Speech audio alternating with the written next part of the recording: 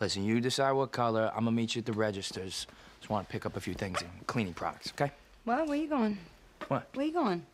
Nah, I'm almost out of Swiffer pads. I'm just gonna pick a few up. What pads? What? What is Swiffer? I don't know what that is. You don't know Swiffer? What is that? Seriously? No. Oh, babe, it's the best. You gotta try it. What do you do for your floors? You got those nice floors in your place. What do you, mop? No. What do you do? I don't know. I sweep it up with a broom. No, I mean to really clean it. I don't know. The housekeeper does it. Oh, right. Yeah. Listen, I'll just be a second, okay? No, but come here. What?